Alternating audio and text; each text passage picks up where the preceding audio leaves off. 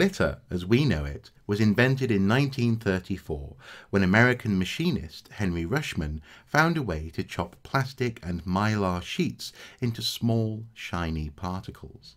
And today there are over 20,000 varieties of glitter in different colours, sizes and materials. Now, of course, children love playing with glitter. Its sparkly, powdery, fairy dust-like qualities make it a lot of fun. Indeed, if you attend a birthday party, for example, it's highly likely that glitter at some point will be present, being thrown around, magicked with, being spilled and finding its way almost everywhere, and of course being stuck to things. Indeed, there's actually something called glitter glue. Glue with glitter in it.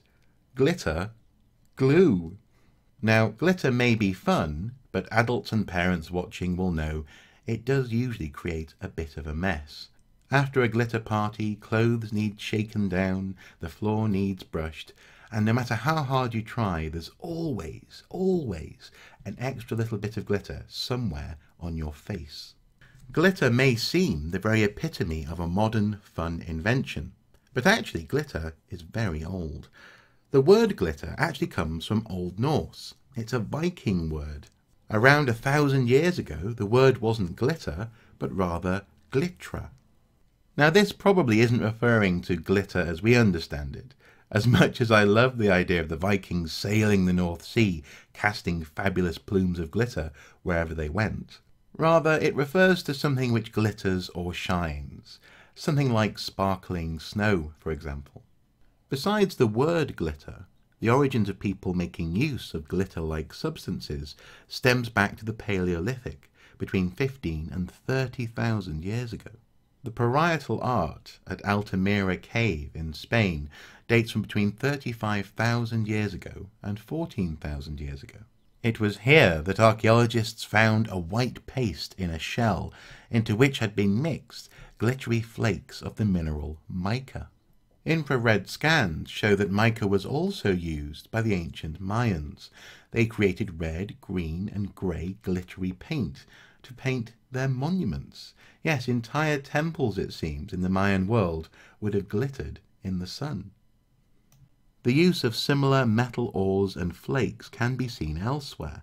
In prehistoric North America, for example, people traded over large distances the metal ore galena. This substance was used to create glittery paint and also for adorning and ornamentation.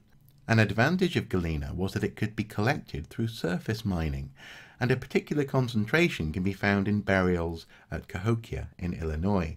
Here, small cubes of the material were being gathered, and some were even being shaped into jewellery. One of the problems with tracing glitter through history is that it's so small, delicate, and usually used in small quantities. Glittery, iridescent fragments of beetle, for example, are likely to have been used in ancient Egyptian makeup, and many ancient documents, for example the Lindisfarne Gospels, have touches of gold and other sparkly materials to brighten up the pages. And research has shown that many medieval paintings, for example, had ground-up gold dust stamped onto gold leaf or other metallic surfaces to create a gradiated, glittery effect. Sadly, though, over time this glitter has either fallen away, dulled, or otherwise become hard to see. But it's undeniable that human beings have seemingly always been drawn to sparkly things. This is one of the reasons that diamonds are so desirable. They're the ultimate glitter.